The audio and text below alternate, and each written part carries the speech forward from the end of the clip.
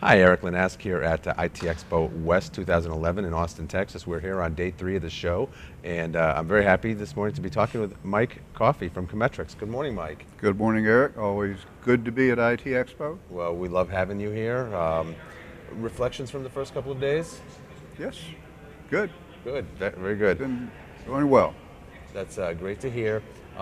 So, what has Commetrex been doing at the show? Well, we've announced our newest product, Smart ATA, at the show.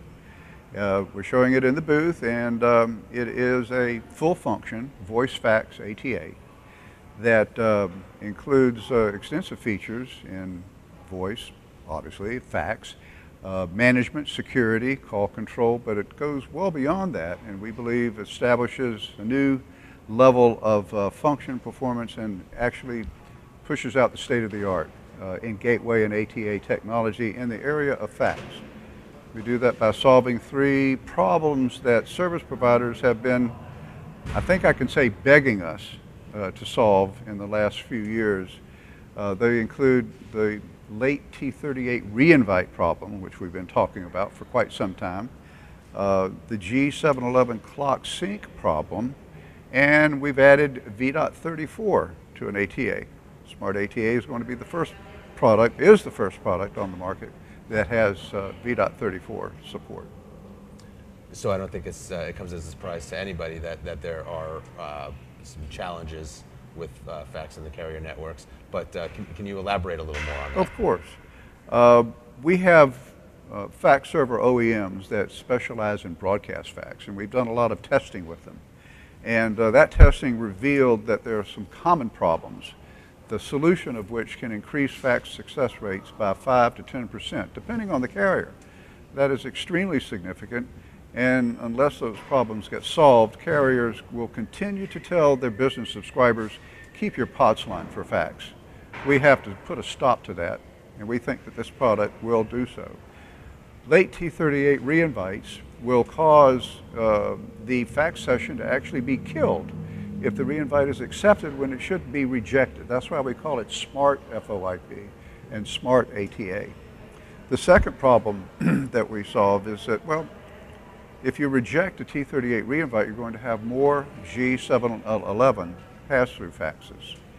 And people say, well, isn't that problematic? We have customers that tell us, I can send a 1-page fax, but 2, 3, 4, 5-page faxes seem to always fail, or fail more frequently. Mm-hmm.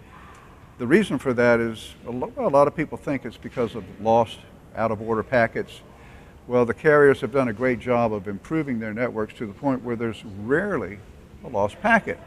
But they can't do anything about the clocks being at unequal. There's a clock in the endpoint fax terminal and clocks in the gateway.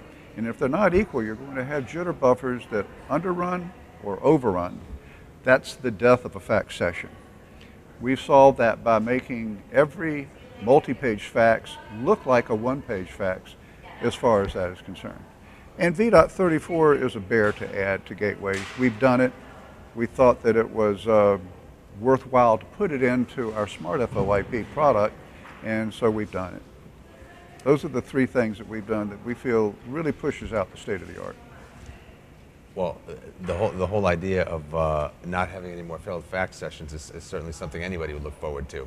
But tell me about the branding on the Smart ATA. If I recall, it's not under the Commetrex brand. It's on something called NetGen Communications.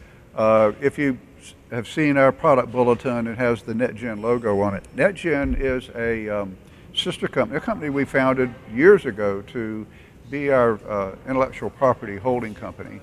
But it has turned into a company that addresses the end user, whether or not it's an end subscriber, the residents, or a service provider. Commetrex focus remains on the OEM, the value-adding OEM. So we thought it was good to keep the separation complete. The product was developed as a partnership with New Rock Technology, a long-term Shanghai, China partner of Commetrex. But NetGen Communications is going to be responsible for producing, marketing, and supporting the product. So we point people that come to our website to the NetGen website. Excellent, understood. What about availability? Is the Smart ATA available now? Running today, shippable in low quantities in late October, higher quantities November, full production in first quarter of 2012. So we're looking for people, well, everyone we talked to I think I can say everyone, was extremely pleased with this development and looking forward to trials later on in Q4. Excellent. Mike, thank you so much for joining me. I'm glad you're having a great show. Thank you, Eric. It's always a pleasure.